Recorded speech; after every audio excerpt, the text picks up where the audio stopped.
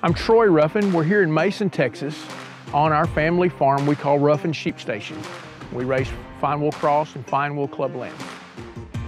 Well, you know, we're a rural-based small community here in Mason, and we're 4-H and FFA. It's a ranching background in this community, and we try to use 4-H and FFA projects to introduce kids into the farming and ranching and the responsibility and the activities that go along and help them develop into young adults.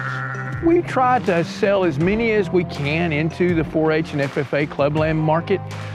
It's just more premium, and besides, it's something that we've grown up doing, it's something our family's grown up doing, it's something we want to participate in. We hold full-time jobs away from the farm. Time is the most precious thing that we have. We never have enough time. And so with EID and visual ID tags that we can actually see without having to go and actually capture the animal, it helps us that way. We use it for inventory, and we also it helps us when we're putting groups together when we're doing selection. Because we single sire and hand mate most of our ewes, it allows us to quickly sort those better. We enjoy it. You know, it's a way that we can, you know, our place, we don't have a huge place.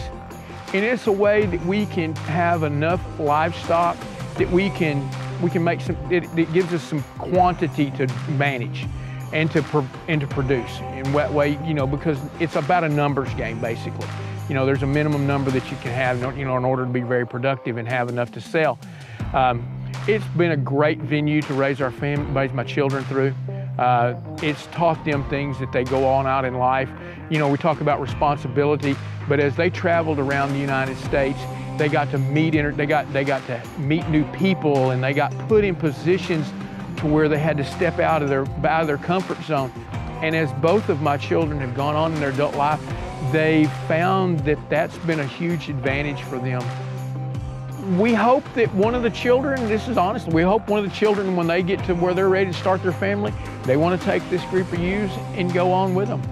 And that's what we want, help them do that, and hope that our grandchildren were able to participate in the same programs that we were and our kids were.